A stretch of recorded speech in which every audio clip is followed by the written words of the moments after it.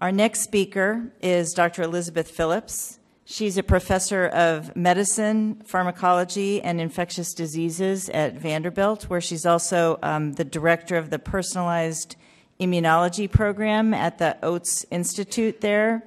Dr. Phillips has really contributed to one of the most important actionable pharmacogenetic findings, the association of the HLA-B 5701 variant with abacavir hypersensitivity. And she's going to talk to us about Vanderbilt Center for Pharmacogenomics, and I think focusing on adverse events. So welcome, Elizabeth. So thanks so much, Mary, and thanks for the opportunity to be here today to talk on behalf of my group. What I'm going to do this morning is give you a really broad sweep overview of our P50 program, which is called Improving the Prediction of Drug Action, and my co-PIs, Dan Roden and Josh Denny. When we think about adverse drug reactions, I think the way that we think about this is there's been a little bit of a paradigm shift. We used to think of this as type A and type B reactions being predictable versus unpredictable. Now we can think of these as being more off-target and on-target. The area that I focus on is off-target reactions, but both of these can be genetically predictable. They can be predictable overall, and both of them can be dose-related or dose-unrelated. So the burden of ADRs, as you know, is very high. There's a huge number of Americans and elderly globally that are now taking medications, and this is only going to increase over time, which will increase the burden of ADRs, which are cited as being the fourth to sixth cause of death overall. As we know, the adverse drug reactions impact also individual patients, but also the development of drugs overall, and this is a big theme of this program is actually, can we actually predict ADRs early enough in drug development to succumb the morbidity that this, affects both pharma development and patient morbidity and mortality. So the overview of our center is divided into three projects. Project 1, led by Dan Roden, is actually looking at paradigms to identify patients at risk for QT prolongation. Project 2 is our project on immunogenomics, which is understanding and preventing HLA-associated drug reactions. And then finally, Project 3, Josh Denny, looking at precision phenomics to personalize drug therapy. And we have, during the midst of actually putting this application in, we had great benefit of having Nancy Cox come and join us as the director of our new Genetics Institute, and she is also a part of this project and a great asset. So you'll see when I go through these projects that there's many common themes. The overriding one, though, is really that this program aims to develop strategies to predict and prevent these reactions, ideally preclinically, but at least early in the development phase of these reactions in the clinic, and to come out with translatable outcomes that will prevent morbidity to patients and drugs. And so these three projects are intertwined, and you'll see that some of the common themes also include using well-phenotyped patients with a specific phenotype, be that QT prolongation or HLA-mediated toxicity. And Project 3 intertwines with both of these by actually using the rhythmonome and the HLA landscape to actually then come back and actually do dense genotyping and phenotype prediction. So I will now start to talk about Project 1, which is the project led by Dan Roden, Bjorn Nomel, Chaz Hong, and Tao Yang, which is actually to identify patients at risk for QT prolongation. So even I can recognize this bizarre rhythm, which is torsade de pointe, and it's a morphologically distinct ventricular tachycardia.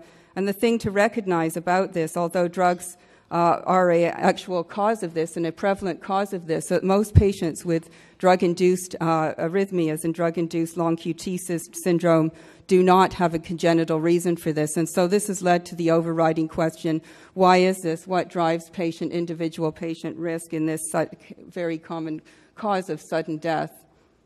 And this is actually the long QT syndrome, and you can see this demonstrated here in the bottom frame. So drug-induced long QT syndrome, a theme amongst the drug reactions that are being studied in our program is that it's a major cause of drug withdrawals and relabeling. It had been historically assumed, and this is now a false assumption, that most drugs that cause long QT syndrome block the rapid delayed rectifier current, also known as IKR.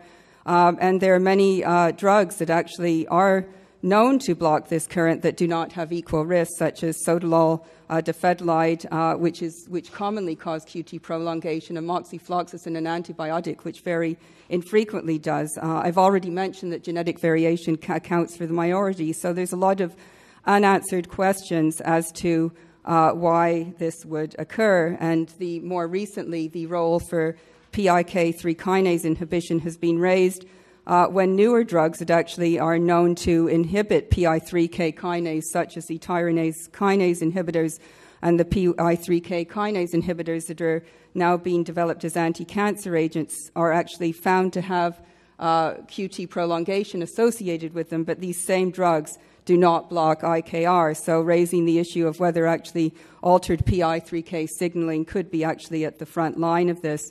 Also of interest is the drug terfenadine, which you'll remember was withdrawn from the market for long QT. This antihistamine also has effects on the action potential, duration, repolarization, 90%, which is reversed by a downstream effector of PI3K signaling. So it's really evidence that these really bad drugs, not only that were known to be IKR acute inhibitors, acute blockers, actually may have other mechanisms of action that really led more acutely to their badness.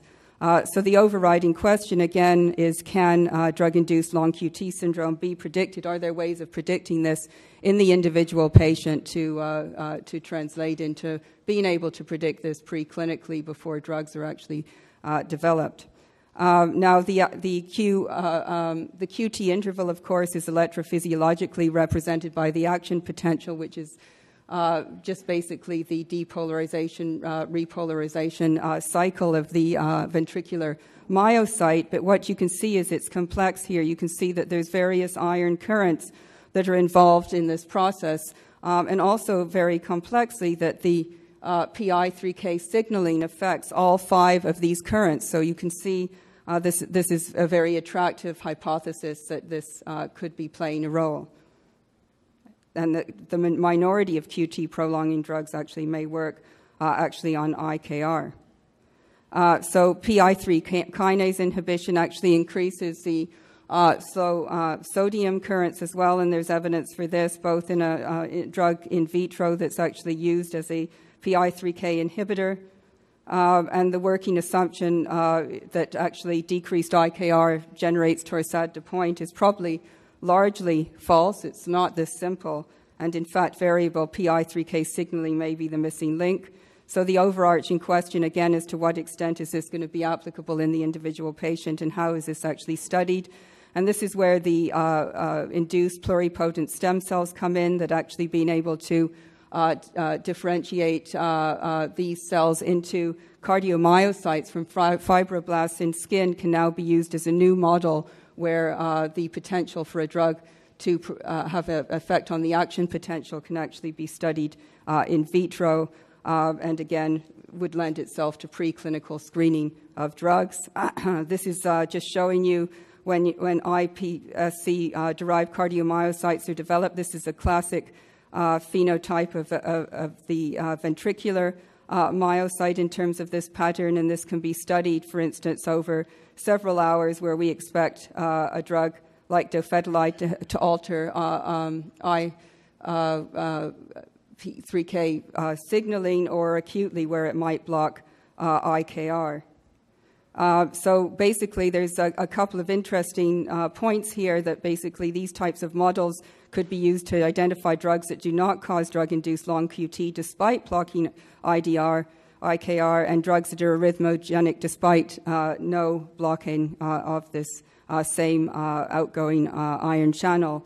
And the other related question is, do cardiomyocytes from subjects with the disease differ from those obtained from drug-tolerant individuals, either at baseline, at a resting state, or after challenge with an implicated drug, either an IKR blocker or a PI3K alpha inhibitor?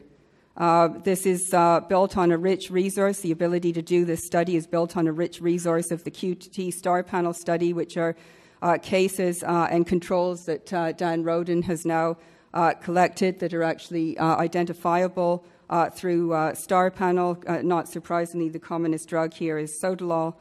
And this is really just a brief overview of this method, encapsulating basically what I've just said, that basically it will use two extreme phenotypes, see ones that have actually had a long QT syndrome and torsades, and those that have had minimal impact with drugs on their QTC, and actually study these. The original stage is actually developing these iPSC-derived cardiomyocytes and doing baseline electrophysiological outputs. So this includes actually measuring the action potential duration at 90% repolarization, as well as actually looking at transcriptomics, looking at a twofold change in transcriptomics between cases and controls.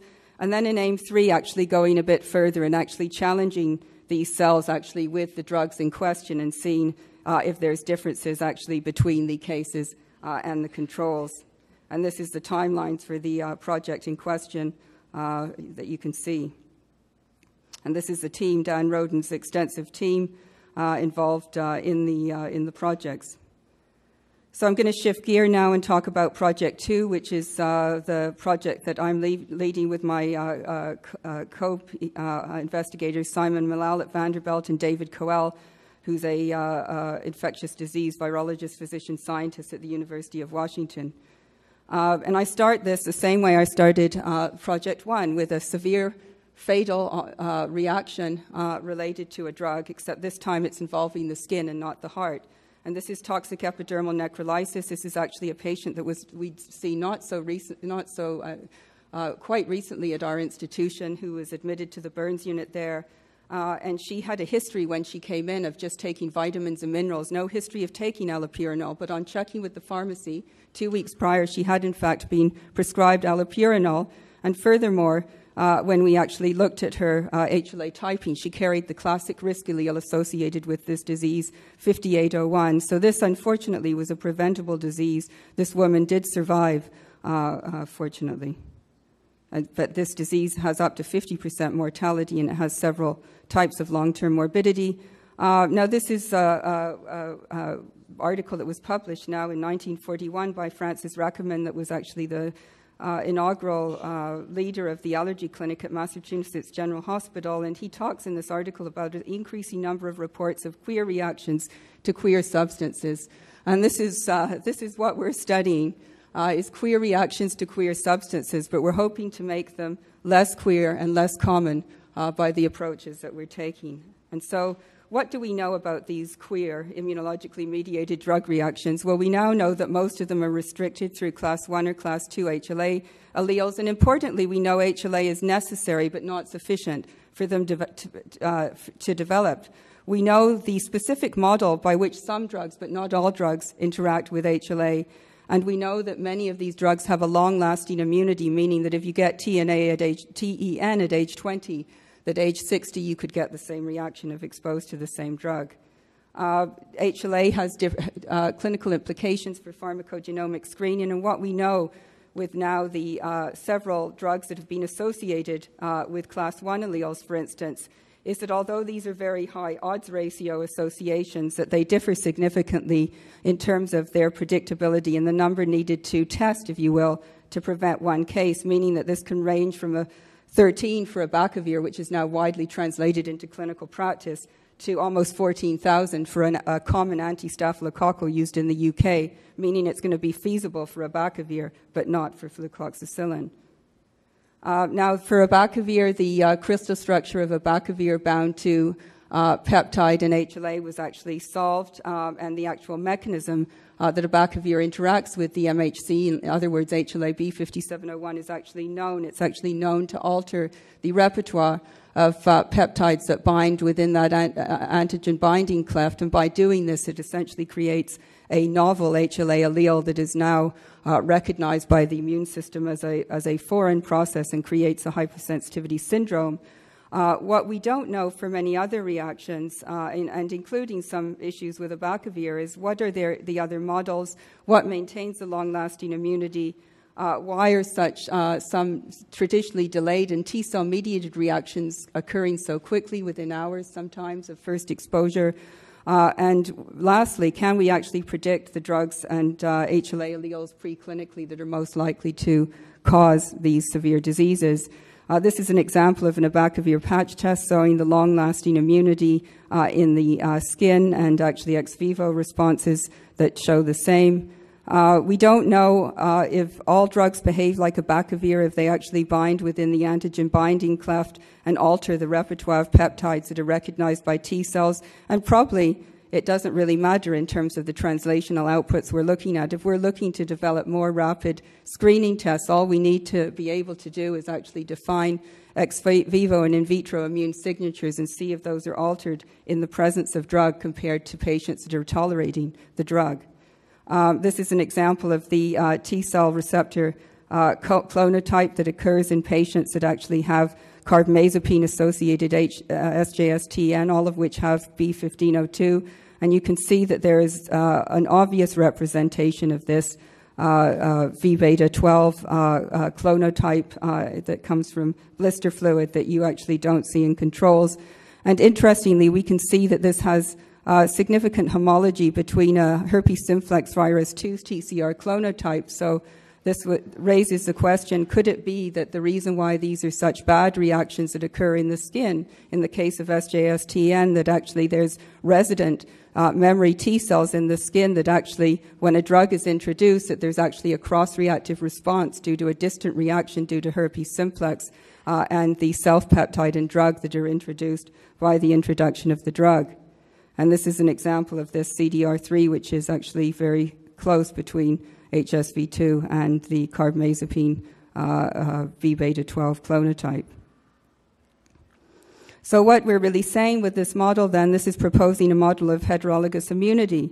And so if we can think about the original restrictive event occurring years, decades ago, so if Dan Roden got HSV1 infection when he was kissed by his grandmother at age 1, and that occurred here, and then at age 5 when he started school he got chickenpox.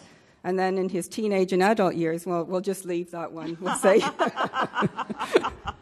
But he would have made a robust T-cell, memory T-cell response to those viruses.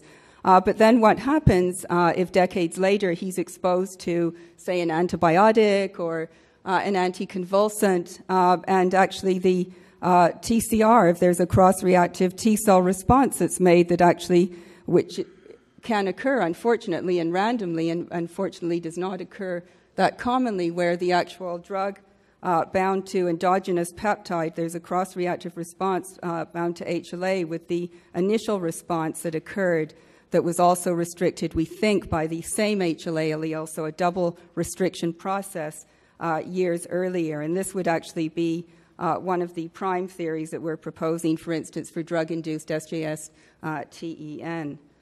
So specific aims for Project 1 are to identify T-cell receptors used by T-cells, again, in drugs, drug HSR, but not tolerant individuals carrying the same HLA allele, to define those antiviral T-cells, again, in the same populations, and then to define the cross-recognizing T-cells. And the translation from this is actually, if this could be detected, which we'd expect it to be detected because there's been a previous virologic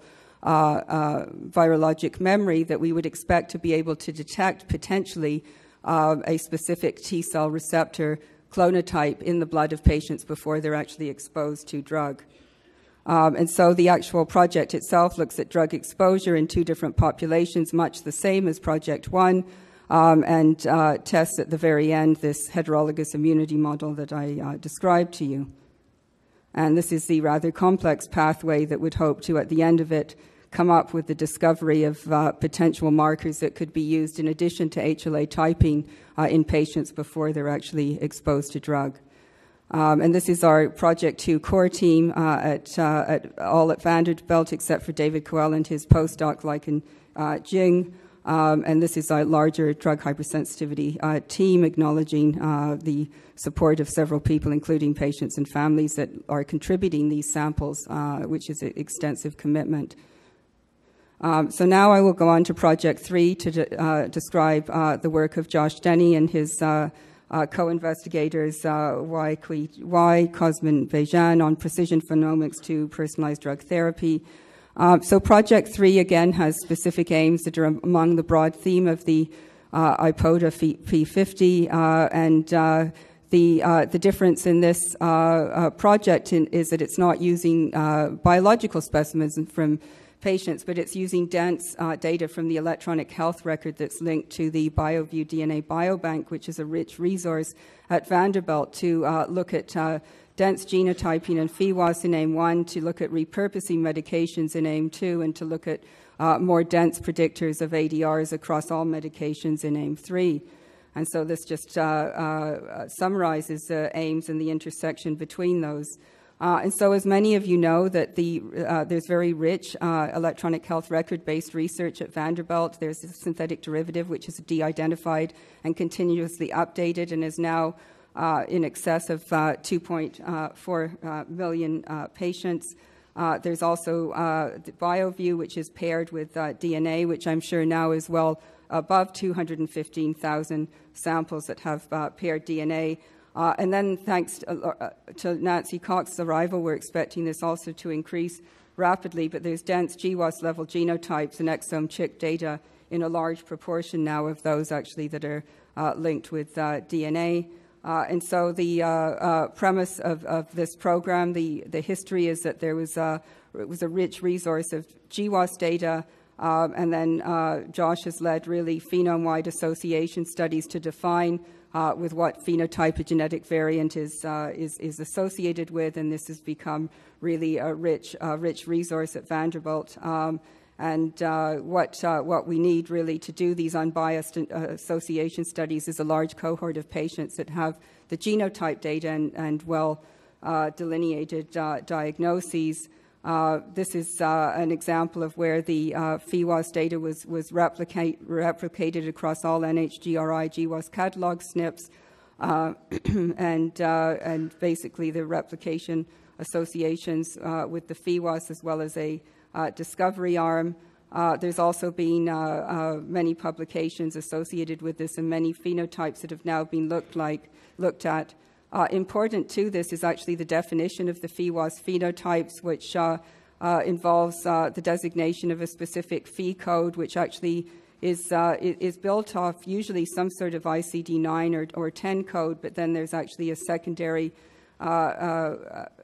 conditions that actually add specificity to this, and these are now publicly available and published, and actually now in the setting, I think, of ICD-10 are also being redone. In terms of the project itself, AIM1 is building a densely genotyped longitudinal cohort and particularly performing PHEWAS against all existing pharmacogenomic variants, but also new genes and variants that will be identified from projects 1 and 2 within the rhythmonome and HLA variants. There's been a lot of work imputing HLA type from HLA genotyping, which is now complete, and this has shown actually very high accuracy across different imputation programs. And this is an example of the HLA PHEWAS, which was led within Josh's group by Jason Carnes and others, that really showed that actually just in a single study that many diseases associated with specific HLA class 1 and 2 types could actually be replicated, and there were new discoveries within this group as well. So AIM2 is actually leveraging the data that's identified in AIM1 to repurpose drugs and predict side effects. And this is an example of a made-up drug with a made-up gene, but with the current indications in rheumatoid arthritis. And using these types of approaches, they can actually be used to actually validate discovery, but then go back and actually find new targets that can then be used to repurpose drugs and identify other side effects, misunderstood side effects associated with these drugs. And this is an example where PHEWAS was used to assess drug indications, and where the target TYK2, which is a tyrosine kinase target within the JAK family, was originally thought to be a risk predictor for rheumatoid arthritis, but in this study there were two particular TYK genes that were actually found to protect against rheumatoid arthritis, suggesting that these would be viable targets to be studied as therapeutic targets for rheumatoid arthritis. AIM-3 is actually more densely predicting adverse drug reactions, and this is actually an aim that is well underway, and there's many published trials already, actually, that Josh and his group have put out there.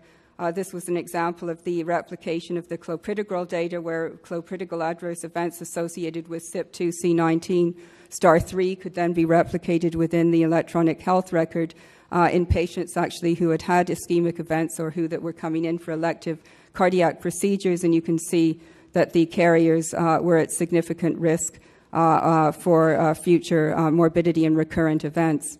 There's also been new discovery in terms of new genes associated with events such as ACE inhibitor type cough associated with this KCNIP4 variant, and you can think that this might be used in a way that if this was actually translated into clinical practice, these patients could be identified and put on ARB or angiotensin receptor blockers instead of ACE.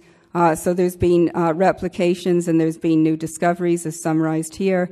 In terms of the methods for the third aim of Project 3, it's really to build a database of medications linked to these coded side effects, and this builds already off a very rich resource. The second sub-aim is to extract provider-documented drug ADRs from narrative clinical documents, and then thirdly, to evaluate these against no pharmacogenes and target drug target genes. And as mentioned, this will build heavily into the first two projects in terms of the rhythmonome and HLA.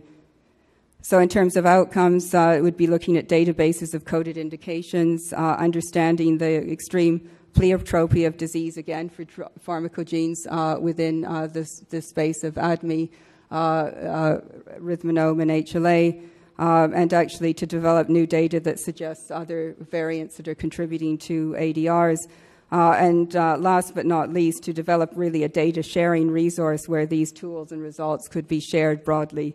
And this is just to finish up, to acknowledge the vast team of collaborators and investigators involved with this work.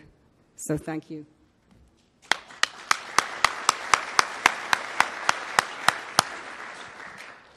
Questions? I will start. So if someone's at Vanderbilt and has a terrible skin reaction, what do you do? Do you guys have a reaction team equipped with cameras? Have you implemented anything special? Yeah, I mean, in terms of, it's a good question. I mean, what we do is we have a very, it's a very multidisciplinary approach to having a good collaboration and working relationship with surgeons and dermatologists and the people that are really at the front line of looking at this disease. And so, for instance, a research nurse in the burns unit may call our research nurse to spear off the process. If it is on the weekend, which it often, unfortunately, is, then we have a set of laboratory technicians, actually, that are on call for the weekend. They vary, they sort of rotate, and then, therefore, we can always extract PBMCs from blister fluid and cells and get samples from patients acutely, because we think there may be different immune signatures acutely than in the recovery phase of the disease that are important. And it also allows us to do other procedures like working with skin and other things. So we've got a fairly good setup. And I should say that I personally, although I see these patients clinically in follow-up, I'm not so involved in the acute management of them.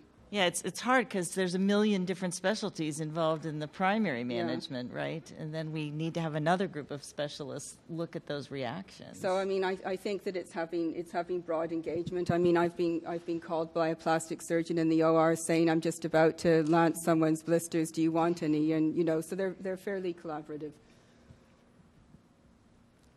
Elizabeth, can you hear me? Yes. Very nice talk. So I have a couple of probably very naive questions. The first is, in the HLA loci, we read it, and all of us in pharmacogenomics follow it, but those of us who are not in it don't completely understand it, of course. So your talk is always very helpful for me. But in the HLA, like 5, 7, any one of those deleterious or risk alleles. Are people homozygous for those, and does that matter?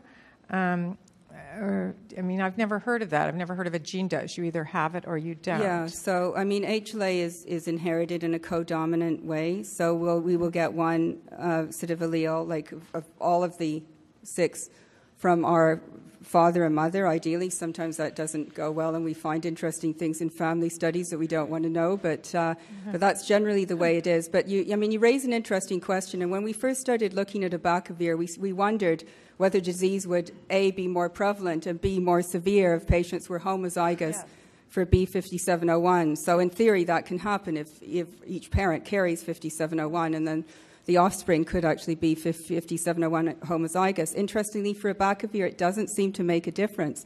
But for other diseases, there does seem to be a clear gene dose effect. And dapsone hypersensitivity is an example, very nice New England paper a few years ago.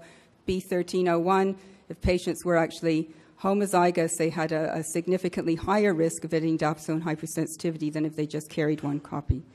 Okay, thank you. Very nice talk. I have a question about your long QT syndrome and propensity for Torsades. Do you understand how changes in electrolytes, and I'm thinking particularly of low calcium, which prolongs QT, how that changes the risk for Torsades? Do you want to answer that, Dan? I think with Dan Roden in the room,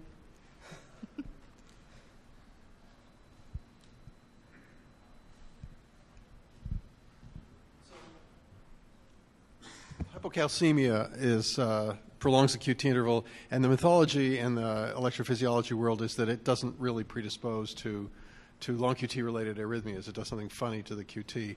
That said, there's really not a very good data set. Why hypocalcemia does that is actually not well known. Hypokalemia also prolongs the QT. That's pretty well understood, I think, and there's a variety of mechanisms that have been invoked, one or more of which is probably right. So I don't have a great answer, but that's as good an answer as I can give you. Thanks.